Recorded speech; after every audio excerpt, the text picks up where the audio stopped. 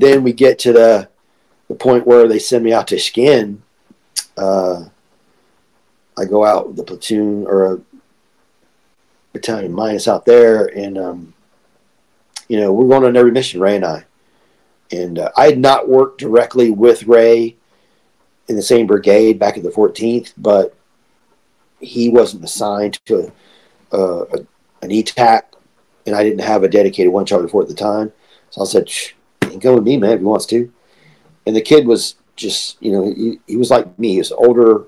He came in when he was older. So he was very mature. He was already a very driven young man, very quiet. I knew he was married. I knew that his wife was pregnant and going to have another little girl. And they were, struggling as young couples do with deployments and being separated and whatnot. And he would call every now and then on the sat phone, talk to her. He was good. I never had to babysit Ray. I never had to worry about the radios the batteries being charged or the meals ready to go, or he was always fast packing stuff. He was on the wads all the time. This kid was strapped, and it was his birthday, and he had turned 24. I think it was 24. I think. But he had turned 24. We started taking indirect fire, artillery fire from Pakistan. There was a Taliban leader called Muhammad who had a fire base just across the border. Mm-hmm. And you could see the flash. We get in the Delta Tower. We had a nice camera up there and a nice 50 cal mounted. We had our little degrees on the walls and stuff. And you could see out in the ridge line about 7 clicks out, it looked like. And you see a flash. And about 45 seconds later, we take rounds. And they're pretty accurate. Wow. They'd pepper the walls. If they landed inside, definitely they're going to hit something, whether it's equipment or someone else. But luckily, no one ever got hit, but we would always get harassing fire. We went out the next day after his birthday. We went to like Malakase, Mangrate, kind of up that area along the border, because we known it was well-known border crossing areas. They were coming across the border into those villages where they were storing weapons or whatever, munitions. We go up there and talk to the locals. And Ray would always hit it off with the kids. He'd always have some kind of candy to give to them, talk to them, take pictures with them. And he was very personable. The day we got hit on his birthday, I'll back up. He and I, we run up in the Delta Tower, and I'm in, we're in PT gear, and we get up there. I've got the 117 Fox, and Ray's calling Tombstone to try to get CAS. And I'm like, we can put it up. We'll see. We can get some CAS, but it's in Pakistan. We're not going to go after anything in Pakistan. I said, but it's your birthday. We'll put a request up, see if we can get something. So we got A-10 that showed up, and I said, you need to start working up 9 lines. And as we're taking these rounds, before the plane showed up, Ray is on the back side of the tower, like where rounds would come into easily. I'm up against the front wall, sandbags, so if anything comes, it's going to hit the sandbags or fall behind me. Right. And Ray's just in when you hear rounds coming down like that, dude, that sound, dude, it's like, ooh, it's scary, especially when they come close. And he's ducking down and trying to get back on the radio, and drops the antenna and picks it back up, puts it back on the wall, and he's shaking. And I just grab him and put him underneath me and pull him to the front of the tower. And I'm looking down at him. I can still see his eyes looking at me. He's like, I'm scared, Sergeant Blackwell. I'm like, brother, I'm scared too. I said, but you're doing a good job. I said, you're doing your job, man. I said, you're crushing it. I said, get us that air. And he just kept doing his thing. We had A-10 check on station. And so I did the fire fact, and I said, look, I'm not going to send you over there. I said, but I have some NIIs that I want you to look at, but I'm going to have my 1 Charlie 4 work you around the area.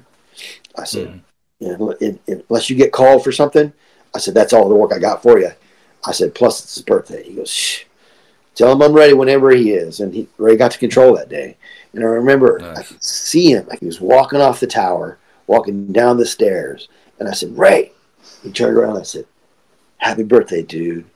How you like the fireworks?" And he goes, "I didn't like those fireworks on Blackwell." And I said, "You did a good job, dude. You did a really good job." But skiing was cool. We went on every mission that they had, every mission. We did not rest at all. And so we get back from a night mission where we're along the border up on an OP. Ray and I are with a sniper up on the OP, this little bitty ranger guy, and the gun has got to be taller than the guy standing. It's got to be. This dude is carrying this cannon, this artillery piece around like it's a Beretta. This dude is a tough dude. He went up that mountain so many times carrying that thing. This dude was just, and I was smoked. I get to the top of this OP and I am sweating and I'm like, now I'm cold. Luckily, nothing ever happened, and we had to walk back, get back to the fob, and I said, I'm gonna go check in the talk and see if everything's going on. And so I go in the talk, come back, and Ray's putting batteries on charge. He's got meals repacked and stuff, and the talk NCO runs in. He goes, "Hey, we got dismounts at a cache site.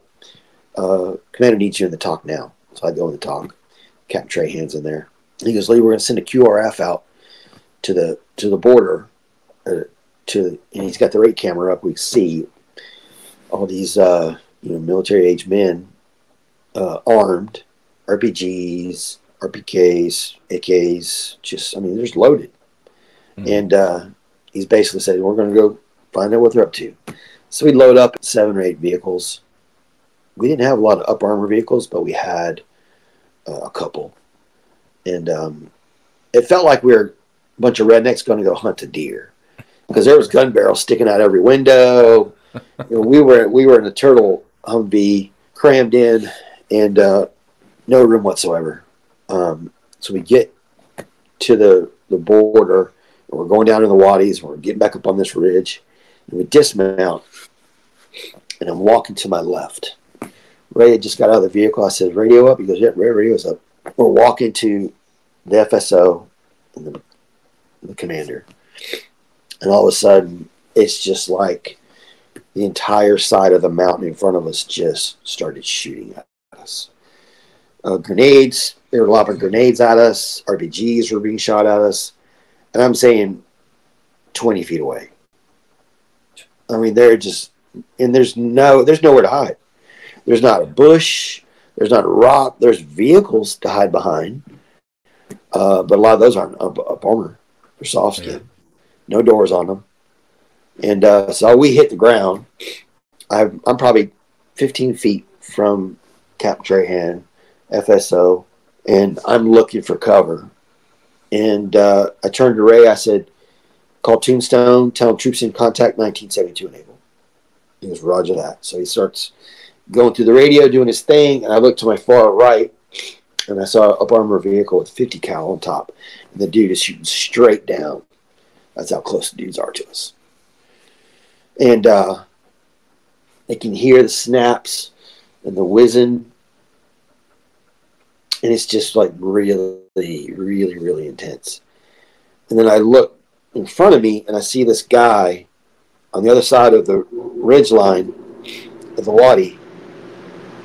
He leans out from behind a boulder. He's got an RPG on the shoulder, and he shoots it right, and it cooks off right between Ray and I. And it's like, I look at him, he looks at me, I'm like, holy, that's intense.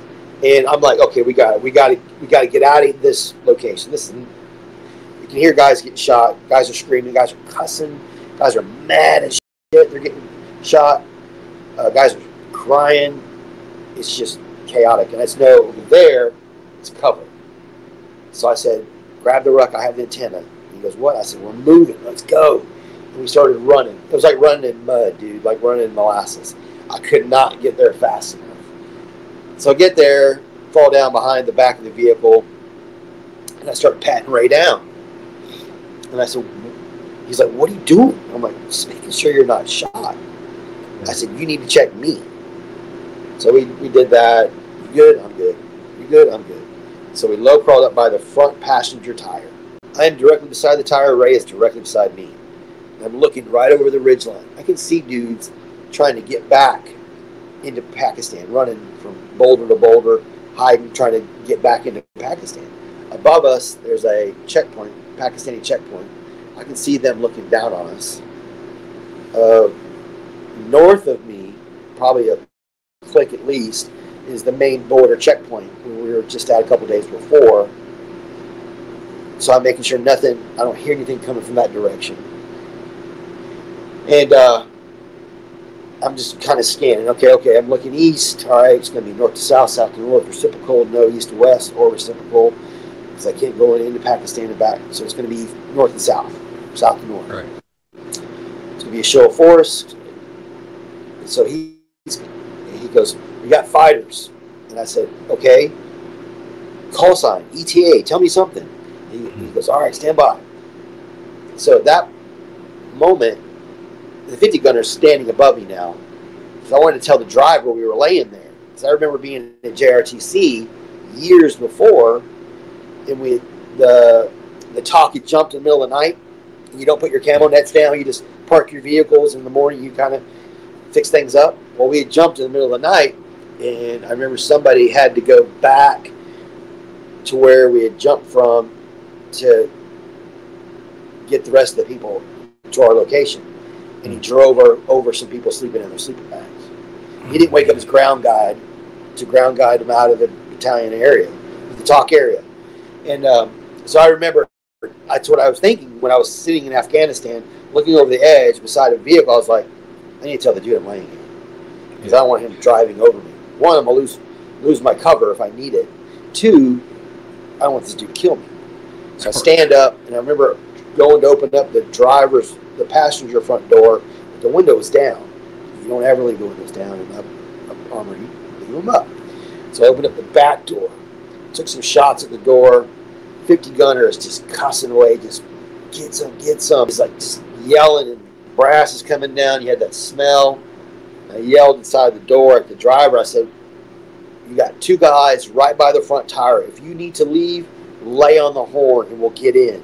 He goes, roger that. And Ray yells at me and he said, Blue 03 in 5 minutes. So now I got a Danish F-16, Norwegian, Danish EPAF F-16, so I got a language barrier. I got two GPU-12s, I got an air-to-air gun, and an AIM-9. It's not going to help me. It's going to be a show of force. Right. So the last thing I told Ray was, stay behind your ruck, you'll be fine. In that instant, the 50 gunner gets shot in the forehead. And he falls. I thought he was dead. He falls, collapses inside the vehicle onto the ground. So I crawl in over this kid, roll him over, expect to see his head like a watermelon. And I roll him over, and he's just he's blinking, and he's just trying to get his eyes to focus. The round had hit his Kevlar. The impact on the Kevlar hit his head. When it hit his head, it cut his forehead open. The edge of the Kevlar cut his forehead open. But he's fine. He's just knocked out. And that's what I told him. The dude, you just got knocked the F out. He's like, I'm fine. And he's just I'm fine. And then the driver, the windshield is just spider, man. It is nothing but you can't see out of it. Yeah. And he's screaming. He's got glass windshield shards in his face from the impacts on the windshield. Yeah. And he's like, get on the 50, get on the 50. I'm like, you get on the 50. I've got F-16s coming. So that time is when the door starts just banging into me. And I step down, and I'm looking through the window of the door at Ray. And he's sitting back, and he's holding his face. And he's kicking the door. And I don't know that he's been shot right here. His whole lower jaw's gone. And blood's coming out like a faucet through his fingers. And, dude, that was the most graphic and most violent thing I've ever seen in my life. And the look in his eyes was the most helpless. and scared look I've ever seen in my life. It was bad, dude. Because I get to him, I go around the door, and I'm speaking in colorful language, obviously. I get on him, and I tried to pull him back, drag him back behind the vehicle. And I kept falling down because, like, it's like sandy and gravelly, and he's heavy, and I'm heavy. And you got all the gear. I kept falling down. I had no saliva in my mouth. It was so dry.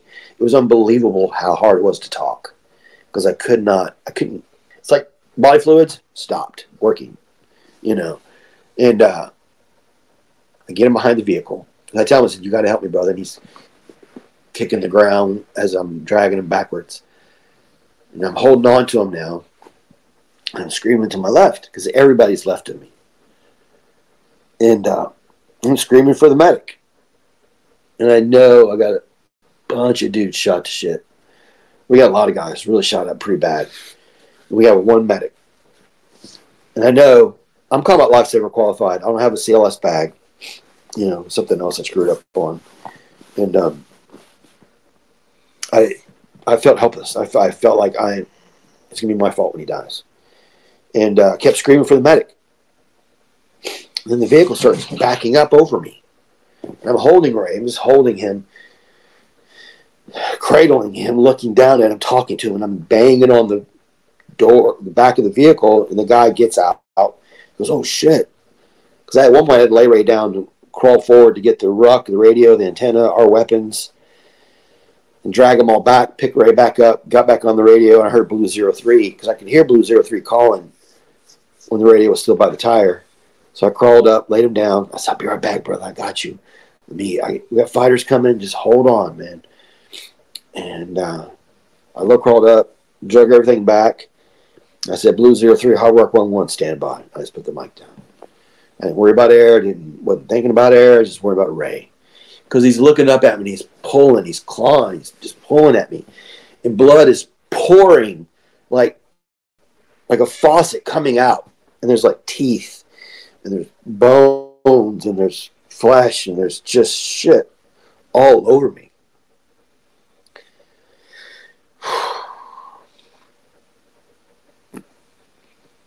It was really hard. It was really fucking hard. And it was hard. And kept screaming for the medic. I got to get the medic here. And now he's not moving a lot. I'm told, someone told me it was agonal breathing. What they called it, agonal breathing, is when your body's fighting to stay alive, and, fight to keep working. You'd have those gasps every now and then. And I remember at one point, artillery starts coming down, 105s. And it's like, and it's in the ravine right in front of me, like 50 feet in front of me. The FO, Specialist Reed, probably Sergeant Major, Command Sergeant Major Reed now. The dude he went SF. He's JTAC qualified, just absolute stud now. But he's been hit by 2 grenades. It disabled his M4, and all he has was his mic. And he's calling in artillery. And he's smoking dudes. But he's putting them so close because that's how close they are to us. And I remember at one point, I'm holding Ray, and debris is coming down, and to hear multiple rounds, and I mean multiple rounds of 105 coming in on you, hear the impact, the explosion, and all that shit coming down on you. Dude, I knew I was going to die. I knew I was going to die. It was unreal. Unreal. And at one point, it's the craziest thing in the world. I see 2 soldiers low crawl behind the back left side of the tire or the vehicle. One was a female, and I was just like, "What are you doing here?" It's just like, I'm telling Mom, you're in trouble. And I don't know if she was a driver or whatever. I don't know what, but they had a combat lifesaver bag, and we started working on Ray. and I would not let him go. They were trying to get me to lay him down. I wouldn't let him go. I said, "You can have his arm. His arm is right there." And I would not let him go. I'm sorry. So those two soldiers, man, they worked their ass off to help Ray. And they got an IV in him. I don't know how they did it. I couldn't do it. I tried and I tried. It was slippery. I didn't do a lot of that part because I was so covered in blood and everything was super slippery at the time. Yeah. It wasn't sticky yet. So we got an IV in him and I said, "Let's put him in the vehicle. Let us put him in the vehicle." I said, I'll put him in the vehicle. And so I laid him in the vehicle, back to the Humvee, and he's gone. And about that time, Captain Trahan, he got shot 6 times. Twice in each leg, twice in one arm, one in the other arm. One went in his Kevlar, came right back out. Private Dennis got shot. A bunch of RTOs got shot. The FO got shot. And they were loading a bunch of guys up in a couple of, like, Toyota Hiluxes, a couple cargo Humvees and stuff, and they were leaving to my right, which is south, and they're going down the Wadi, crossing and going back to the fire base. But what we did not know was the insurgents were now flanking us. They were coming around to our right, and they're going to flank us and come up behind us. So when they were doing that is when all the wounded loaded up the vehicles were going down the hill. So they opened up on vehicles full of wounded dudes. Jeez. And that's when Private Dennis was running for cover and got shot in the butt. And it blew out his groin, his femoral artery. And it took us like 7 hours to find him. So at that point, Lieutenant Moan, the platoon leader, is yelling for everybody to fall back. We needed to regroup because they hit us and we're all spread out on top of the ridge line, and we were taking ground effectively, but we weren't taking it together. Yeah. So we were going to start shooting across each other. So if we fell back, regrouped, took the ground effectively, we would be more effective. So we fall back, and I'm running. I got 2 weapons. I am, from my chin to my toes, I am bright red. And I'm got a radio, and I'm calling Blue 03. I got 2 weapons. I got a TACP antenna I'm trying to hold up and run. I sit down on the ground. I'm sitting next to Lieutenant Dolan, the FSO. And he goes, "Oh, Jesus, you're shot." And I'm like, no, it's not me. It's Ray. So Ray's gone. And I reached out to Blue 03 and no response. And so I tried again once I got established next to the FSO, and nothing. I could hear him calling me. I'm like, okay, all right. We got connection, but we don't have connection. All right, let's go secondary. So I went secondary secured, nothing. Went back to primary in the red, nothing. Secondary red, no. Green, red, nothing. Couldn't get him. I was really frustrated. And the FSO, the radio's in the ruck. I never even pulled it out, but so the RTO was helping me, and that's when I realized was when the radio was shot. That I could receive, but I couldn't transmit. Because what's happening now is Blue Bore 5-2 is checking on with Blue 03. 2 A-10s is checking on with the 2 F-16s. And I'm like, oh, thank God, man. A-10s. Yeah. And I was sitting there next to Lieutenant Dolan, and the medevac has already landed at the fire base. The 2 Apaches that escorted it have pushed forward. Ace 1-1. So they push forward, and as I see them, and I can't talk to anybody, I hear Blue 03 talking to Bore 5-2. They're talking to each other, and I'm like, wait a second. FSO has FM. He has SIGARs. Ace 1-1 has an FM. Bore has FM. And all my little wheels inside my brain started, okay, I think I can do this. And I said, sir, call Ace 111, tell them to call or 3-2. I was like, what? I'm like, tell the Apaches call the A-10s. I need to talk to him. He's handed me his mic. He says, you can do it better than I can.